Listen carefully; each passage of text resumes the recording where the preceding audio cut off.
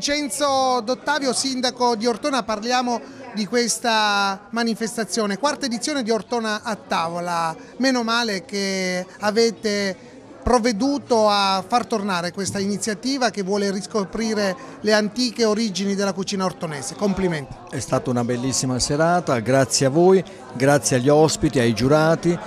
Una serata veramente eccezionale alla riscoperta degli antichi sapori di Ortona, di questa città, e soprattutto ecco un modo per cercare di costruire un percorso futuro all'insegna della buona tavola e dei buoni prodotti di questa terra. Non per circostanza, ma i suoi concittadini sono stati tutti all'altezza della situazione. Però c'è stato il piatto preferito questa sera dal primo cittadino, dal sindaco Vincenzo D'Ottavio?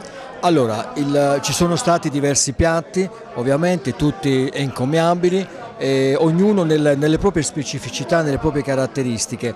In questo momento ovviamente voglio mantenere il riservo perché insomma, ripeto, è difficile dire, pensare quale fosse il più buono o il più insomma, prelibato. Diciamo che sono stati tutti all'altezza di vincere il primo premio. Questi piatti poi, sindaco, sono stati esaltati dalla bontà dei vini di Ortona, ecco. Eccezionali semplicemente. Certamente, e su questo devo dire che senza togliere nulla ai vini ovviamente dei territori vicini, però certamente Ortona ha dei vini di pregio e di vini di qualità ben rappresentati dalla nostra sommelier Alberta, che fa parte anche della giuria, ha fatto parte della nostra giuria, e vini veramente incomparabili. Molti di questi vini sono stati premiati a Verona, al Vinitaly e anche in altre occasioni, quindi veramente un prodotto di qualità. Una manifestazione che anticipa di qualche giorno la festa di San Sebastiano, che a Ortona è particolarmente sentita. Perché? Lo vogliamo puntualizzare a beneficio di coloro che non sono di Ortona e quindi non conoscono le vostre tradizioni? È una festa antica, l'unica festa invernale ovviamente che collocato in un periodo particolarmente particolare dell'anno, il mese di gennaio fa freddo, però è una festa che ovviamente è legata, come dire, un po' nella civiltà contadina e non solo, agli auspici, ai buoni auspici ovviamente di questo territorio, e nel senso che è legata anche al fatto del discorso del vaporetto, no? Vale a dire al percorso che questo manufatto di cartapesta deve fare lungo un filo appunto di acciaio, e chiaramente dalla riuscita di questo percorso ovviamente anticamente i contadini traevano auspici per la riuscita di una buona annata. Tutto ciò accadrà domenica? Accadrà domenica, per cui invito i miei concittadini, gli ortonesi, ma non solo, ad accorrere in massa in piazza San Tommaso ed assistere a questo spettacolo unico nel suo genere e che ovviamente fa parte della mia bellissima città che è Ortona.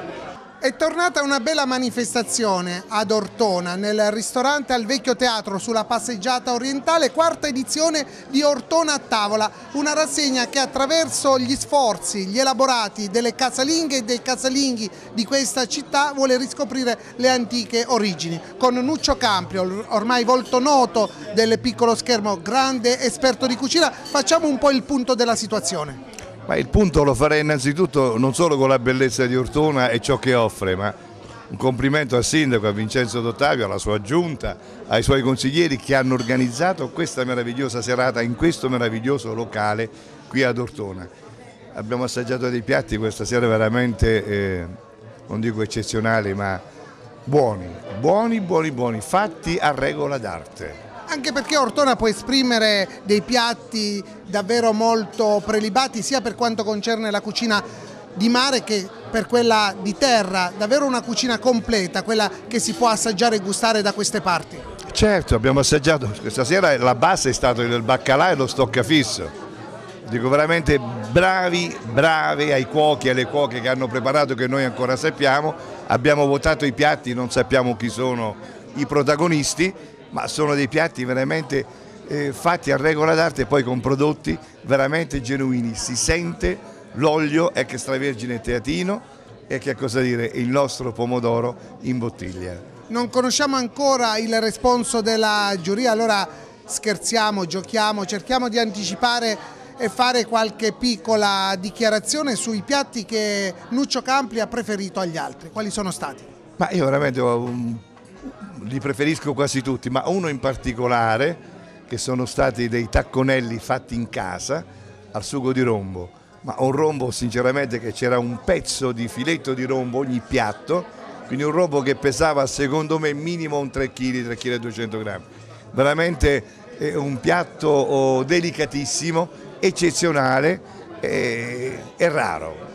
Con l'assessore Valentino Di Carlo ricordiamo i piatti in gara in questa quarta edizione di Ortona a tavola, manifestazione promossa dall'amministrazione comunale. Si tratta di borragine in pastella, baccalà e peperoni, ravioli al nero di seppia, pallotte cacio e ovo con carciofi ripieni, tacconetti al sugo di rombo e poi ancora cotiche e fagioli. E poi rintrocele con baccalà, stock, cipolla e pizza, risotto, salsiccia e verza, per finire con stock, pizza e fuie. Ecco, di che manifestazione si è trattato, Assessore? Ma, caro Paolo, veramente è stata una serata bellissima, dove abbiamo mangiato dei piatti tipici della nostra zona, del nostro territorio, che come dire, richiamano le nostre tradizioni ortonesi. L'amministrazione comunale ha voluto fortemente questa manifestazione perché, come dire, ecco, crea l'allegria, crea lo stare insieme, rispolvera, se vogliamo, anche quei piatti di una volta che sono legati anche alla tradizione che ci sarà tra qualche giorno del 20 gennaio di San Sebastiano, dove il famoso Puzzenette di San Sebastiano, diciamo, richiama quei piatti di una volta che erano, come dire, così vicini ai nostri avi, ai nostri nonni, eccetera. Quindi questa cosa ci riempie di allegria. L'amministrazione comunale ha voluto fortemente questa manifestazione, per la prima volta in questa città è sponsorizzata dall'amministrazione comunale, perché crediamo che queste piccole cose siano, grazie al vostro tramite, a chi diciamo, logisticamente le sa organizzare come marketing pubblicitario e televisivo, possano essere anche un viatico per il futuro e per il turismo legato alla cultura di questo territorio. Perché, diciamolo pure, Assessore, alla cucina di Ortona non manca nulla, è una cucina che si riesce ad esprimere al meglio sia per quanto concerne la cucina di mare che per quella di terra.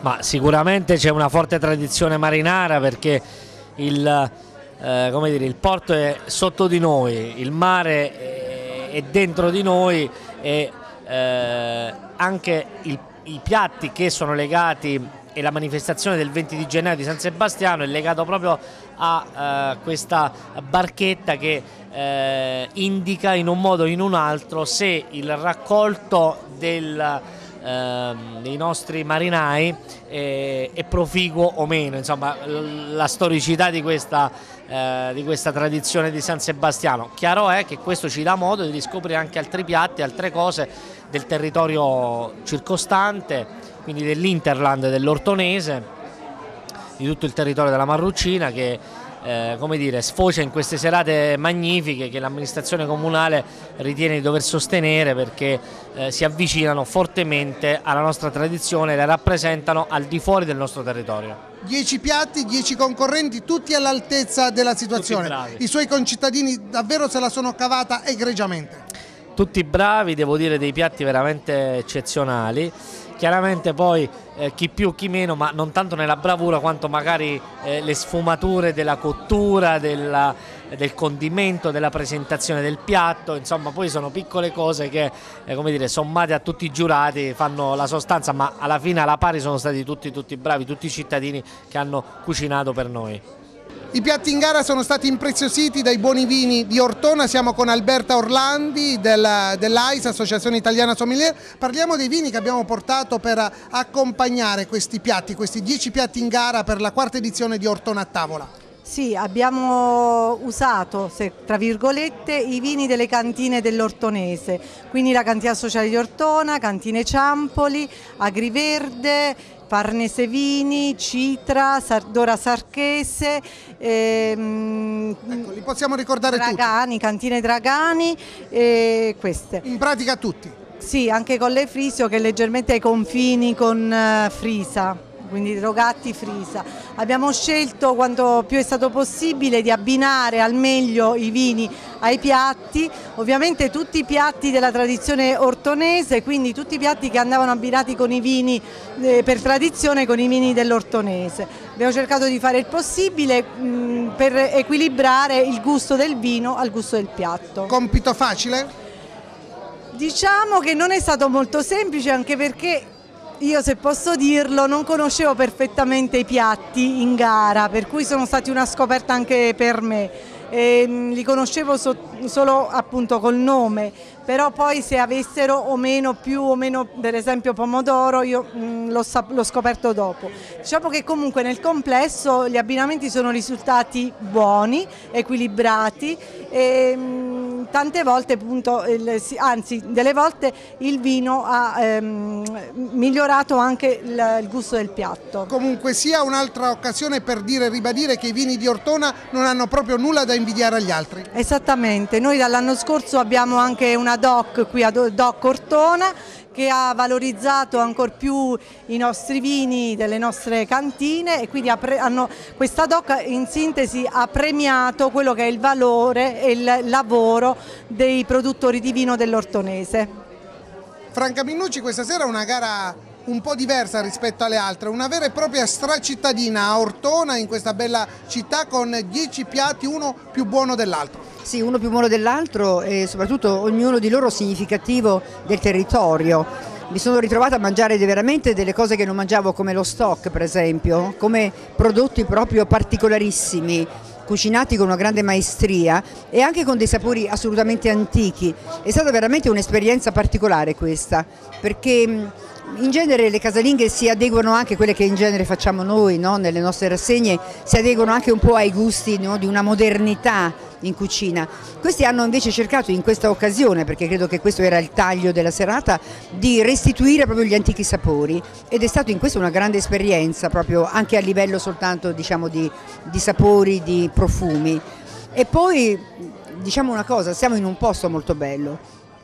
Questa è la grande, diciamo, questo grande ristorante, questa trattoria, questa locanda del teatro che sta qui sulla passeggiata orientale, è un posto storico di Ortona, particolarmente bello, si respira veramente una bellissima atmosfera, un'aria che racconta, come dire, antichità, che racconta storia, tradizioni, cultura. Ecco, è veramente stata una serata particolarmente bella. La manifestazione poi si è chiusa con i dolci ortonesi, sì, ricchi e variegati, davvero molto buoni. Non erano in gara perché altrimenti avrebbero potuto davvero recitare un ruolo di primo piano. Sì, perché questo è proprio un settore a parte. Tra l'altro siamo in prossimità di Sant'Antonio, per cui ci sono anche molti di questi cibi rituali proprio tipici di Sant'Antonio, e quindi ho visto gli uccelletti, ho visto dei bocconotti particolari. Anche in questo la zona, quest'area è particolarmente dotata di dolci, no? Un pochino tutta l'area frentana, anche l'area, diciamo, di Ortona, per cui quella dei dolci meriterebbe proprio un settore a parte, come spesso tu fai, proprio una sezione a parte, e quindi questa sera c'è stata una chiusura veramente di alto profilo di questa manifestazione, di questa serata. Ilario Cocciola, il presidente del Consiglio Comunale di Ortona, per la prima volta nella nostra commissione in una gara di cucina. Ortona a tavola, come l'ha trovata? Come si sono comportati i vostri concittadini impegnati questa sera in un'insolita sfida ai fornelli? Beh, si sono impegnati bene, I piatti erano tutti buoni. Personalmente ho apprezzato in modo particolare i tacconi con il rombo. Però erano veramente buoni piatti di cucina tradizionale, c'era lo stoccafisso finale ed anche i peperoni, baccalà e peperoni. Però, ripeto, i piatti buoni, cucinati bene, preparati bene. Quindi la cucina ortonese è stata degnamente rappresentata? Sì, decisamente. Ci sono, al di là di quei piatti che abbiamo assaggiato questa sera qui al ristorante al Vecchio Teatro, i piatti simbolo della cucina ortonese? Beh, c'è il puzzonetto, quello che abbiamo provato, che si fa in diverse versioni. La versione di questa sera non era, secondo me, una versione prettamente tradizionale. Quella tradizionale è stata rivisitata? Secondo me sì. Vedo degli esperti qua. E la cucina tradizionale di Ortona ha un sugo che si chiama l'angorda, perché ha molto olio, molti odori ed è lo stoccafisso è più soffritto. Mentre per quanto riguarda il baccalà e peperoni è un classico. Altri piatti di queste giornate, beh, questi sono quelli principali. Poi ci sono dei piatti tradizionali, spesso che mescolano la tradizione agricola con quella del mare. Noi abbiamo delle verdure con il sugo di pesce, che è una cosa un po' particolare, che non si fa più tanto, però ce l'abbiamo nei piatti. Poi abbiamo il piatto principe di Ortona, a mio avviso, è il brodetto di pesce, che si differenzia però dagli altri brodetti perché quello di Ortona non è soffritto, mentre gli altri tendono a far soffriggere prima. Quello di Ortona è molto salubre perché è un insieme, non sto a dire qua la ricetta, ma io sono appassionato, però è un pomodoro particolare, il pomodoro a pera, prezzemolo, aglio, peperone. Diciamo che il pesce si cuoce nel pomodoro, mediamente invece si fa il soffrigge leggermente negli altri piatti. E poi abbiamo la pasta con i pelosi, che è tipico di Ortona. Insomma, Poi abbiamo le nevole. possiamo dire così, che questa manifestazione ha centrato l'obiettivo finale, che è quello di riscoprire i piatti storici della tradizione. No, certamente, anche l'idea di farli cucinare non da cuochi professionisti, ma da persone che cucinano in casa, e questa è una bella idea perché testimonia proprio la tradizione vera, perché spesso i ristoranti lo fanno per motivi ovviamente commerciali, mentre chi cucina in casa lo fa per la passione di cucinare. Finalmente è tornata a casa questa bella manifestazione, Ortona a tavola. Siamo con Armando Carusi, titolare del ristorante al Vecchio Teatro, con la figliuola Valentina. Parliamo di questa iniziativa 10 concorrenti in rappresentanza delle diverse località di questa città. Una bella iniziativa promossa dall'amministrazione comunale. Come se la sono cavata in cucina? Lei che ha seguito proprio passo dopo passo l'evolversi, la preparazione dei diversi piatti. Ma già dai primi contatti mi hanno stupito, gente molto motivata, gente che cucina a casa, insomma, che sono molto preparati e hanno accolto l'invito. Io li ho estesi un po' a tutte le contrade di Ortona, oltre che al centro. Qualcuno dei concorrenti era già stato nelle passate edizioni, però la maggior parte sono nuovi, con piatti nuovi. Questa volta comunque abbiamo tenuto, visto che siamo sotto San Sebastiano e Sant'Antonio, abbiamo voluto centrare i piatti su questi eventi. Ecco, gran bella figura anche i vini di Ortona, erano presenti quasi tutti, i migliori, i più blasonati. Sì, quando parliamo di territorio naturalmente si parla, oltre che del cibo, anche del vino. Noi abbiamo la fortuna a Ortona di avere tante cantine, tanti vigneti, tanti professionisti e quindi io ne sono felice. Ormai lo possiamo dire, hanno vinto i Tacconetti al sugo di rombo. Secondo lei cosa hanno avuto di più rispetto agli altri? Ma guardi, sono tutti bravi, che dire. Chi l'ha fatto lo conosco, con quanta passione ha cercato. Per 3 giorni stava presso ai pescatori, alle piccole imbarcazioni, ai suoi conoscenti, oltre che lui è anche un pescatore dilettante con la barchetta, e alla fine ha trovato un rombo stupendo che pesava sui 4 kg.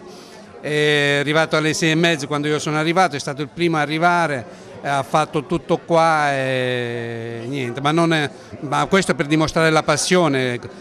Gli altri hanno fatto magari cotture anche più lunghe, quindi vabbè, sono tutti bravi comunque. Lei, signor Armando, è particolarmente felice perché dopo aver organizzato proprio in prima persona le prime 3 edizioni di questa rassegna, dopo qualche anno di distanza è tornata questa iniziativa qui nel suo locale, un locale di punta non solo per Ortona ma per l'intera regione Abruzzo.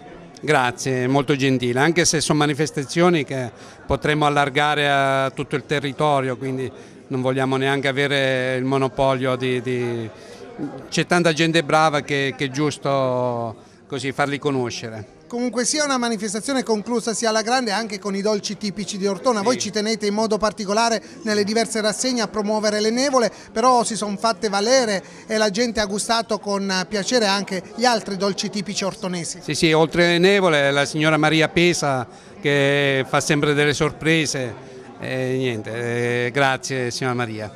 Nella doppia veste di concorrente e di sponsor tecnico, Fabio Menè dell'azienda San Tommaso di Ortona ha preparato i rintrocili. Ecco, come sono fatti questi rintrocili? Fatti a mano, no? Eh sì, non potevamo esimerci da fare un piatto forte sia della tradizione locale, ortonese e lancianese, perché il rintrocilo è tipico del lancianese ed è un piatto natalizio tra l'altro, e sia è un piatto forte, uno dei nostri cavalli di battaglia dell'azienda San Tommaso. Come ha trovato questa iniziativa che ha voluto promuovere i piatti tipici della tradizione culinaria ortonese, valorizzati anche dalle aziende del territorio, ad iniziare dai vini di Ortona e poi aziende come la sua, che ormai è più che conosciuta? Ma l'idea di dare lustro alla tradizione alimentare abruzzese è uno dei miei pallini principali. Ho questa ambizione di portare la cultura abruzzese, la gastronomia abruzzese, e vedo che il movimento del cibo e della buona alimentazione, del recupero delle tradizioni sta veramente prendendo piede anche nei giovani. Vedo che anche oggi qui a giocare a questa bellissima gara che tu, Paolo, hai organizzato ci sono tanti giovani, è stato quindi piacevolissimo ricordare le tradizioni che ad Ortona sono ancora molto vive. Fabrizio Leonzio vince la quarta edizione di Ortona a tavola, manifestazione promossa dall'amministrazione comunale qui all'interno del ristorante al Vecchio Teatro, con un piatto davvero molto prelibato, Tacconetti con il rombo, con questo rombo fantastico che ha incantato la giuria. Ma come è fatto questo piatto? Il piatto è fatto in maniera semplice, come vuole la cucina ortonese, senza usare, diciamo, recipienti per poter magari, diciamo, cambiare il gusto. Allora, nel volerlo riproporre questo piatto, che cosa si può fare? Pomodoro fresco sicuramente, io ho usato anche il pomodoro che noi usiamo fare a casa, sai, una tradizione abruzzese di fare le famose bottiglie, e in più il rombo pescato questa mattina. Io ho una piccola attività di pesca, ho una barca da pesca, stamattina ho avuto la fortuna di prendere questo bel pesce, altrimenti sarei andato in qua. Freschissimo! E niente, poi la cucina, il tempo giusto di cottura, il piatto viene da sé, sono cose, insomma, che facciamo quotidianamente qui a Ortona sicuramente. Come si è trovato questa sera? Bellissima, io voglio ringraziare, con l'occasione per ringraziare Armando, che è veramente una persona squisita, che dà questa possibilità sia di conoscere Ortona a chi non la conosce, e sia di dare la possibilità a noi che siamo dilettanti della cucina, perché siamo effettivamente dilettanti, di poter magari rispolverare queste vecchie cucine che sono alla fine dei piatti quotidiani della nostra casa. Lei rappresenterà Ortona alla finale regionale del campionato della cucina per casalinghe, si sente orgoglioso, onorato? Sicuramente onorato, speriamo di portare Ortona, come dire, a un buon risultato. Comunque sia, questo trionfo a chi lo dedica? Lo dedico, come detto prima, lo dedico ad Ortona, perché Ortona merita questi trionfi non solo nell'arte culinaria ma anche nella bellezza della città, la bellezza di questo posto che ci ha ospitato. Lo dedico alla mia famiglia, ai miei amici, insomma a tutte le persone care che sono qui vicino a me. Anche il signor Campri è una di quelle persone che apprezza la cucina ortonese, e questo ci fa piacere.